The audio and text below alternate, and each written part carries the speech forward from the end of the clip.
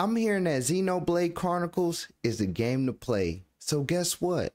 We're going to play it together. But first, you're going to need a Switch. And if you don't have a Switch, you can go to the video right here, link in the description, and it'll take you on a step-by-step method on how to get one. The next thing you're going to need is Xeonblade in an NSP or XCI file. Friends, I cannot tell you where to get it or how to download it because I have an original copy. But if you go to the link in the description, surprise, baby. After you download that surprise and you unzip it with 7-zip or any extraction tool that you may use, all you have to do is drag Xeonblade to your Switch Games folder.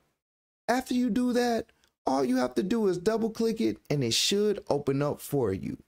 Now friends, I was only able to get this to work on my Ryujinx emulator, so just keep that in mind.